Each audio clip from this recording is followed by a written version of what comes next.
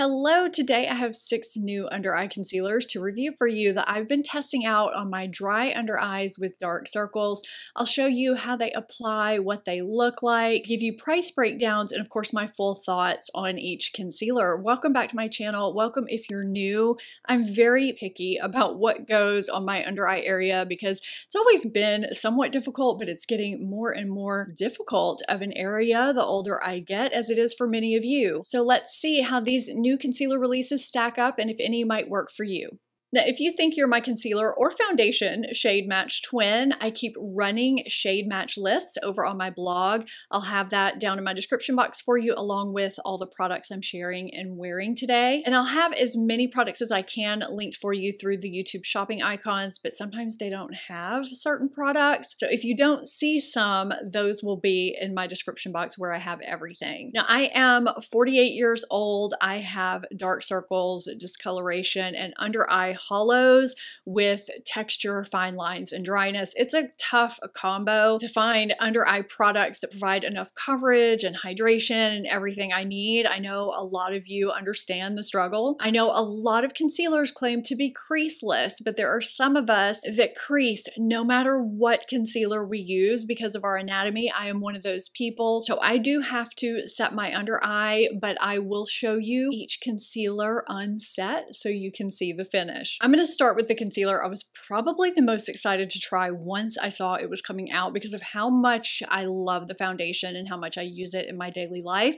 This is Guerlain Terracotta Natural Perfection Concealer. This retails for $47 for 0.3 ounces, which breaks down to $39.17 per quarter ounce. There are 16 shades. Now I wear shade 2.5N in the foundation. It's a really nice match for me. And when I looked at their shade finder, it told me to also get the concealer in 2.5N, but something told me to maybe grab it in 2N instead because I like to go about a half a shade lighter under my eyes just to have a little bit of brightness, but not too much. And I'm really glad I did. I think 2.5 would have given me just too dark of a look under my eyes. Now, one thing I want to point out really quickly before I get into the claims and my full review is that even though this was launched officially a while back, it's taking a while to roll out in the US. I don't understand why. As of today, as of the filming of this video, the only place you can find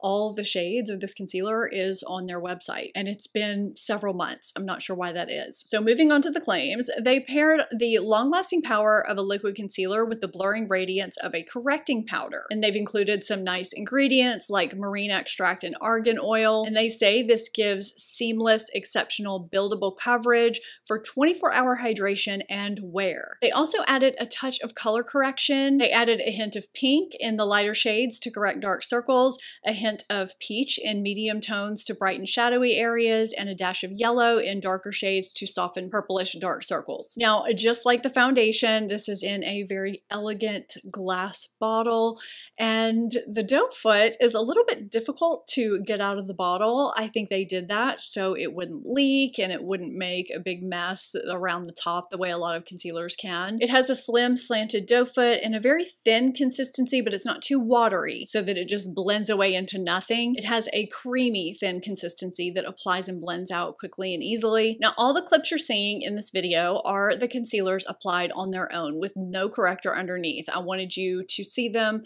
on their own without any help from corrector because the added coverage correcting you're going to get from your corrector is going to vary depending on the corrector you personally use. So I would say this gives light to medium coverage without corrector underneath and a natural satin finish that's very smoothing and flattering on my under eye area. It feels very lightweight. Now, there is a little bit of fragrance to this, and fragrance is listed about halfway down the ingredient list. I don't notice that scent after I'm finished applying it, and it doesn't bother my sensitive, watery eyes. Now, obviously, if I wear a corrector with this, I get a little bit more coverage. I would say slightly under medium full for me personally. So similarly to the foundation, which I love, the finish of this is natural, extremely skin-like, smoothing and flattering. But unlike the foundation that gave me more coverage than I was expecting from the consistency and the texture, this did the opposite. I was hoping I would have a nice duo that I could just reach for day in and day out, that this would be a super skin-like, medium to medium full coverage concealer that I could throw a corrector underneath and just be good to go. But it didn't give it to me. This is more appropriate for those of you with moderate dark circles, in my opinion. It's beautiful, it's just not enough coverage for me. I have a feeling this one's going to be controversial, but here we go. This is Sephora Collection Best Skin Ever Glow Concealer. It retails for $15 for 0.23 ounces, which breaks down to $16.30 per quarter ounce. There are 30 shades. I have shade 25 Nude, which is described as medium skin with neutral undertones. I originally tried shade 22 Natural, which was light skin with neutral undertones, and it was way too light. So I ended up with this one. This is supposed to brighten and conceal and provide hydration and up to 12 hours of wear, and it's enhanced with plant-based prebiotics. This has a slim, slanted doe foot and a thin, watery texture that you would think would blend out quickly and easily, and maybe it does for some people, but for me, this has been a very temperamental concealer. Some days it blends out just fine. Other days, it blends out into this kind of patchy, weird, dry look that still has a radiance to it because there are some sheen glimmer particles in here, and seems to kind of separate.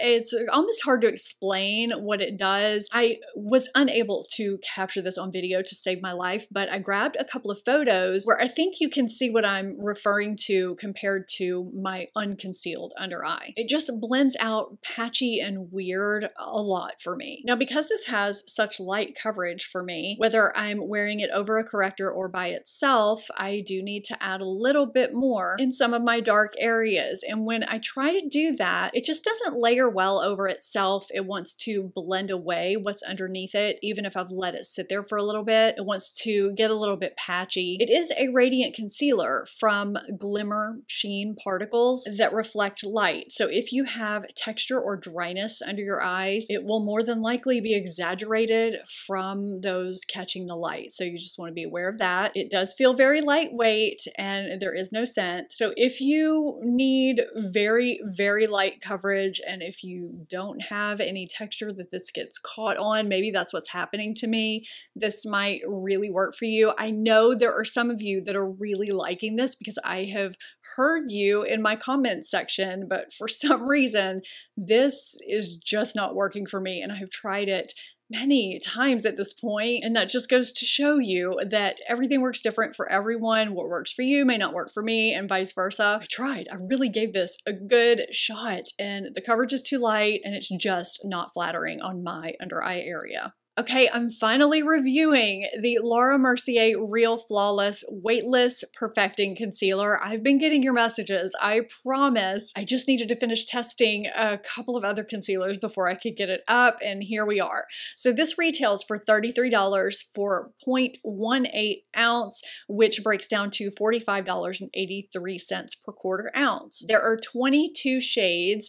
Now, I started with shade 1C1, which is described as fair with cool undertones. The reason why I started so light is because in her previous concealer, which was one of my favorites and is now discontinued, I had to go a lot lighter than usual to correct and brighten. It just really worked well for me. So I did the same thing here, and it was way too light. So I ended up with 2C2, which is light peach with cool undertones. I typically go peachy or pinky neutral with my discoloration. It works really well. So this is supposed to be the replacement for her Flawless Fusion Concealer, which is one of my favorite formulas that lives in my vanity. This is supposed to brighten, smooth, and hydrate and give medium natural coverage that wears up to 16 hours. It's got an 85% skincare complex. It's supposed to be crease proof, you know how I feel about that, but also cake proof. And it's clinically shown to improve improve the look of bare skin instantly and over time while reducing the appearance of fine lines and wrinkles. And in addition to that, it's got this hydrolipid matrix that delivers immediate and time-released hydration throughout the day. And there are ingredients in here that firm and smooth the look of skin and provide antioxidant protection as well. So this has a slim, rounded, slanted doe foot and a light, creamy texture that applies and blends out quickly and easily. It's buildable from light to medium coverage that builds on itself really nicely without caking to give medium to almost medium full but not quite coverage even without a corrector. It feels very lightweight and gives a natural, radiant, smoothing, flattering finish that wears really well all day. There's no added fragrance, but I do notice a slight faint scent from the natural ingredients. It doesn't bother me whatsoever. Now, when I wear a corrector with this, I would say it gives almost medium full coverage, but not quite medium full coverage the way Flawless Fusion did. It brightened and gave me medium full coverage when I wore it with a corrector. This is the concealer I have under this eye, and you can see I still have some darkness, and you can kind of see my tear trough. It's probably exaggerated because I'm sitting here on camera with these lights. This is what it looks like just in regular light, just so you can see me in a natural setting. Flawless Fusion kept that lifted, brighter look a little bit better for me, and it was something that I used to give me a little bit of added coverage in my darkest spots, even over other concealers, and it never caked. I would say this is a coverage level down from that. So I would say if you have mature, dry, textured skin and you want something smoothing and hydrating, skin-like and natural, this is a beautiful concealer that will give you medium coverage, maybe just under medium full if you're wearing a corrector. This is more of a casual day concealer for me. It's definitely not medium full, natural skin-like the way Flawless Fusion was, but it's still a lovely concealer. YSL All Hours Precise Angles Concealer retails for $39 for 0.5 ounces. You get a lot in this bottle. That breaks down to $19.50 per quarter ounce. There are 18 shades. I grabbed shade LN4, which is a light shade with neutral undertones. This is another one that's a little bit tough to get out of the bottle, but not as tough as the Guerlain. This is supposed to be a creamy, creaseless, full coverage concealer with a natural, soft matte finish that gives up to 24 hours of wear and hydration. It's packed with skincare actives like caffeine extracts for anti-fatigue and jasmine petals for anti-dullness and soothing to help your skin be softer, smoother, and firmer after 14 days of wear. This has a larger, sharply angled doe foot applicator, and the flat side is shaped like a fat diamond. They say it's to sculpt and seamlessly enhance your features. I don't really like the shape of this applicator. I find it's kind of awkward personally. This has a thicker consistency that starts blending out smoothly, but then kind of wants to blend away. The clip I'm showing you is from the first day I tried it, and I'm glad I have this for you because I was really confused since it says this is full coverage and I wasn't getting anywhere close to that. It was blending away, so much so I had to try 3 times to build up the coverage. It doesn't build up on itself very well. I still didn't get adequate coverage, which you'll see once both under eyes are complete. Now the finish can look natural and smoothing, and it feels lightweight and hydrating, but it's just not enough coverage for me to be comfortable enough to wear it anywhere. Kind of like the Sephora Glow Concealer. And it's just so difficult to get an even coverage level. There's a very slight faint scent here, but there is no added fragrance, similar to Laura Mercier.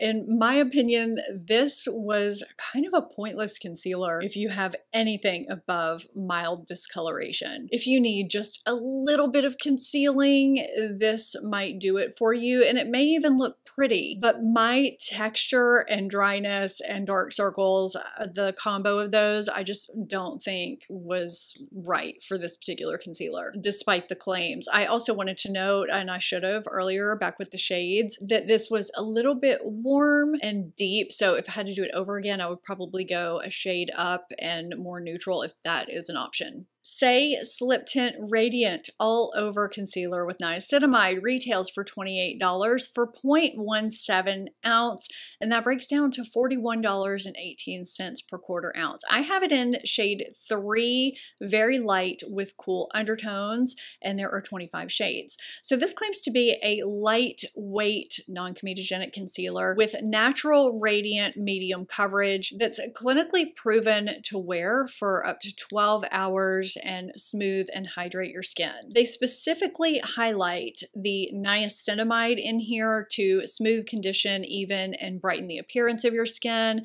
Hyaluronic acid that's supposed to attract and bind moisture, smooth and hydrate, and glycerin, which is fatty acid known to increase your skin's moisture level. This has a small slanted doe foot applicator and a thin, watery texture. And I should have said this earlier with some of the thinner textured concealers that we've been talking about, but most times I like to let them sit a little bit to thicken before I blend them out. It increases the coverage level a little bit, especially if they're concealers that claim to give medium coverage. Now, because this concealer is a bit on the thin side, it does take me quite a bit of light tapping to blend it out in order to get it to light medium to medium coverage with one layer. It's not the quickest application. So then I let it sit a minute because it is kind of thin and a little bit tacky before I add anywhere needed to increase the coverage level. And it does layer over itself nicely to take it up maybe half a coverage level from light medium to medium coverage to medium, just under medium full. Now what I prefer to do with such concealers is to swipe them on the back of my hand and let them thicken up there for a little bit and then apply with my finger that way. I just find that application a little bit quicker. This feels very hydrating and lightweight at the same time and gives a natural radiant finish that also feels hydrating to the touch. I personally, because I am so crease prone under my eyes, don't see a way to not set this with powder because I'll just be crease city otherwise. Now when I set it with powder, I have to be very, very gentle. Because it's so hydrating and kind of sticky, the brush wants to leave marks and the powder wants to kind of adhere. It's a little bit tricky, so I have to use the right pressure, but if I use the right pressure, it can look really, really beautiful. So earlier I told you I have the Mercier concealer under this eye with corrector underneath,